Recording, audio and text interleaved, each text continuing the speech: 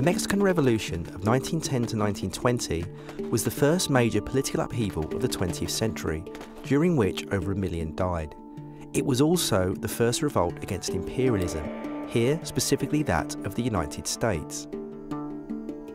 Under the autocratic regime of Porfirio Diaz, North American corporations were allowed to take over huge swathes of Mexican land, immiserating the Mexican peasantry in the process. And companies such as Rockefeller-owned Standard Oil were given the freedom to extract subsoil resources whilst driving down wages in the industrial sector. At the same time, due to the political corruption of the Diaz administration, the Mexican middle class found themselves locked out of jobs in the civil service and unable to advance their careers or social status. They thereby sought to mobilise the peasantry and the working class under the banner of radical Mexican nationalism, allow them to overthrow the Diaz regime and free themselves from the grip of American capital.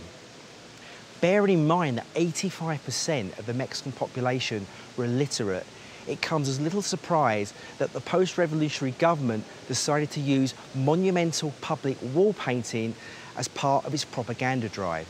What I want to explore here is whether Diego Rivera's History of Mexico mural in the National Palace is part of this propaganda drive, complicit with the nationalist agenda of the post-revolution regime that sponsored it, or whether in fact we can understand it as communicating an ideology to the left of this administration.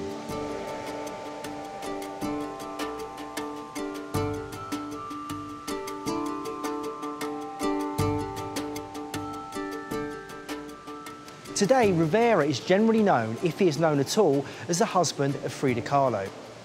Yet in the 1920s and 1930s, his artistic stock was that much higher. So much so, in fact, that when the newly opened Museum of Modern Art in New York decided to give his second one-man show, it was awarded to him, the first one being given to Henri Matisse.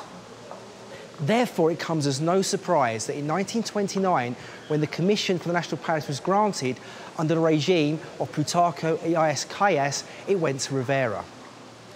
Rivera's History of Mexico may not be the biggest mural he painted in Mexico City, but bear in mind its location on the main stairwell of the National Palace, it is certainly his most important. I think that the mural has an impressive importance on the history of Mexico and in the history of National Palace. It has always been a palace and it has all the history of Mexico in here. So the mural also narrates all the history of Mexico from the very first beginning with Tula, and it ends on the moment where Diego finished it with the modern Mexico. So it's so much important that it's a national monument, the mural itself. The building was a centre of political power under the Aztecs. It was the site where Hernando Cortés ruled after the conquest. It was the base of administrative power after independence, and it became the centre of presidential politics after the revolution. In terms of historical sweep, from the conquest through to the present, i.e. 1935 when it was finally completed, it is Rivera's most ambitious mural and has been rightfully compared to the ceiling of the Sistine Chapel by Michelangelo. I first discovered Mexican muralism when I went to Guadalajara in the early 90s. There I saw Jose Clemente Orozco's fantastic mural of the priest Hidalgo emerging from a fiery background with communists on one side and fascists on the other. I was hooked. I could not wait to get to Mexico City.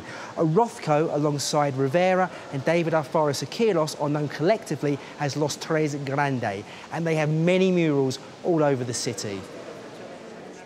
It is important to remember that the mural is fixed within an architectural surround and that the viewer literally moves through it. On ascending the central staircase, the first thing that the viewer encounters is from the conquest to the present, in the 5 central vaulted bays painted between 1929 and 1931. Above, there are scenes of conquistadors fighting Aztecs in the lower section of this wall, and scenes of post-conquest life in the middle. We see in the 3 central bays from left to right the Porfirian era, 1876 to 1910, the legacy of independence, 1810 to 1930, and then reform and the era of Benito Juarez, 1855 to 1876.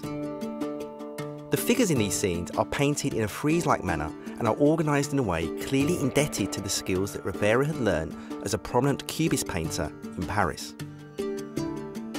When the viewer reaches the top of the first staircase and looks right, they see the Aztec world, the first wall painted in 1929. And if they look left, they see Mexico today and tomorrow, the last wall painted between 1934 and 1935, after Rivera had returned from painting important murals for the Ford and Rockefeller families in Detroit and New York respectively. In terms of a nationalist reading of the mural, the key details are to be found in the two outer sections of the main wall. Here, Rivera painted the two imperialist invasions of Mexico in the 19th century. In the top left, by the United States, and in the top right, by the French. These are triangulated by the brutal scenes of conquest at bottom centre, with Cortes on his horse in combat with the Aztec prince Cuauhtémoc. The iconographic importance of the outer scenes is highlighted by the fact that the departing eagles in each directly reference the central motif of the eagle with a snake in its mouth, an obvious reference to the Mexican flag. The fact that all three fly in the same direction only serves to reinforce this relationship between them and underscores this nationalist reading. The fight against foreign domination is taken up again immediately above the eagle, with the figures of Hidalgo and Jose Maria Morelos, who played a pivotal role in overthrowing Spanish rule in 1821. And this is reinforced once again with the depiction of the peasant revolutionary leaders, Emilio Zapata and Pancho Villa, in the top of the central bay. So far, so good.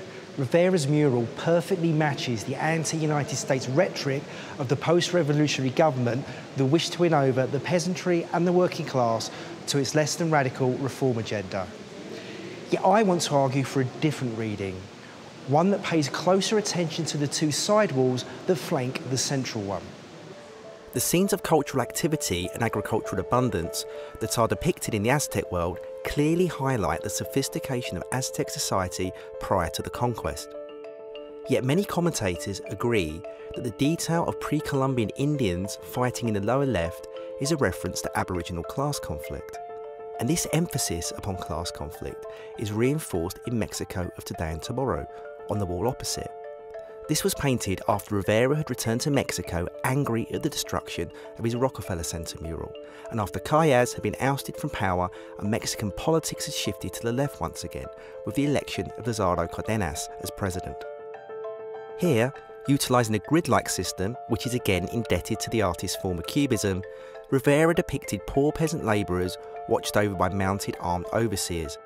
Above them, their radical comrades hung, fascist police suppressing a strike, and above that a radical agitator addressing a crowd.